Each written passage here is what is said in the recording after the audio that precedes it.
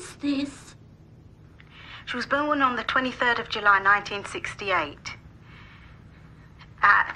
Sorry about this. Yeah, at the Haven, Wells Grange Avenue. Sutton, Surrey. Look, I'm sorry, I know this must be a shock to you. A shock indeed. That is from the Oscar-nominated movie Secrets and Lies. It deals with a black woman in England who realizes by doing some search that her mother was actually white. How that woman reacted is I guess, some of the concerns that people have, that not everybody may be open to open records. But George Bounds here from St. Paul, Minnesota, is certainly for them. He says that the death 3 months ago of his 24-year-old wife, Anna, might have been prevented only if Anna had not been denied access to her adoption records. How so, George? I found out her son has just turned 3, and he's been through a lot of medical problems. And we found out through some testing that he has chromosomal damage. And we found out that that was from Anna, so it's a genetic thing. And we were focusing 100% on Danny, trying to get him healthy and secure and safe. And we weren't thinking about Anna having any troubles or anything. She seems healthy. She was in great shape, very active. And one day we were walking to my truck and she died in my arms. Just like that? Like that. And it was heart failure, which was something you don't expect in somebody that's in great shape. And 24 years old? And I personally believe, and it sounds from what I've read of the medical record, it sounds like it's probably something that's a genetic problem. Sure. Anna had been looking for a family since she was 16 out of curiosity, you know, the roots.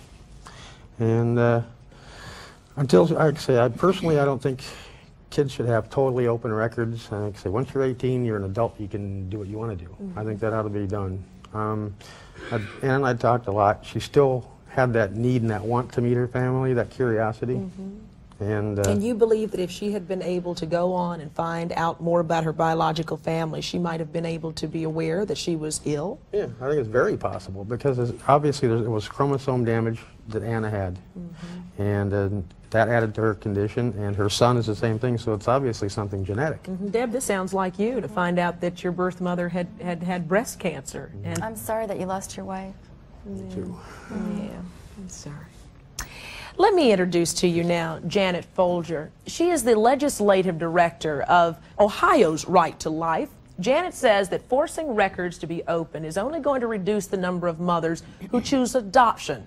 And she fears we're going to see an increase in the number of women who will choose abortion because they may be scared of all of this information of open records. Well, I think the first thing to state, and I'm very sorry also to hear about the loss of your wife, but there is not a person on this stage or any group that I'm aware of fighting in any legislative battle that would like to stop access to medical records. You know, that's something that we absolutely need to get to the adoptees, and I don't know of a single group that wants to stop that.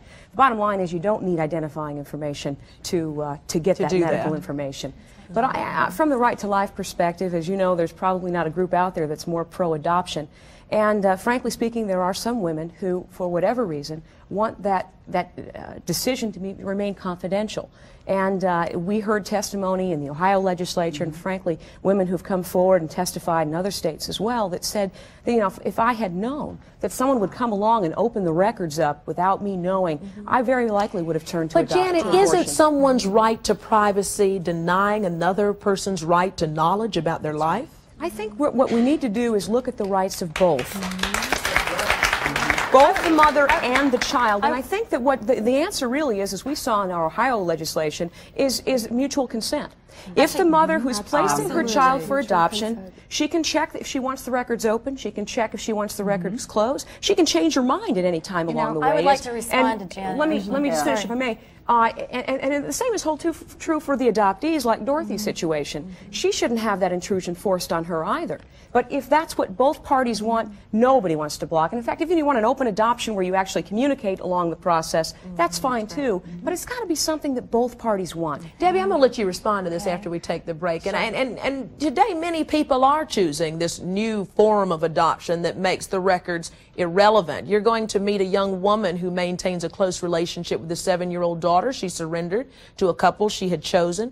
Open adoption is what we're going to talk about. Both families raising a good child. We'll be right back in a minute. And I'll start.